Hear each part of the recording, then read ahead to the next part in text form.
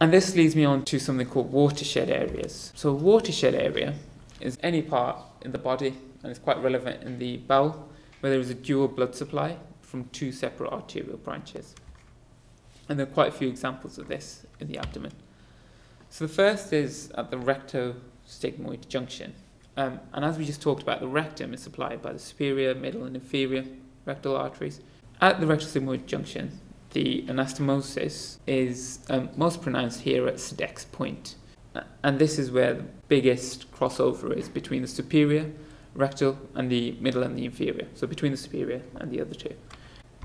And the second point is up here at Griffith's point. So this is at the splenic flexure of the transverse colon, where it meets the descending colon. And there is a structure called the arch of Riolan, which is essentially this part here that we can see. So it's a blood vessel which goes along the colon. And this is supplied obviously by the SMA. About the middle of the colon, we have the middle colic artery, and that supplies up until about there. And then that forms in an anastomosis with the left colic artery, which was a branch of the IMA. The whole artery that is going around is called the marginal artery of Drummond. So there are a few funny little names there to remember. So Griffith's point is the point of the bowel that is actually supplied, as is Stigma's point. So they're the actual bowel. The arch of Riolan refers to this specific bit of the marginal artery of Drummond. Okay?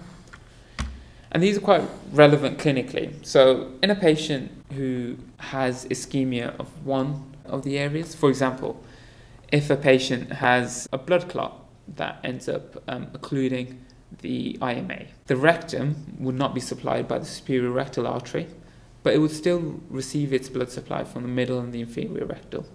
So some of the rectum would still get a blood supply. And likewise, you get a blood supply if the IMA is blocked at Griffith's point, because some of it is being supplied by the SMA. However, the problem arises when a patient has systemic hypoperfusion. So if the patient's in shock and they're not maintaining their blood pressure enough, these vessels are usually the most distal, they're the smallest, and so they become the most ischemic.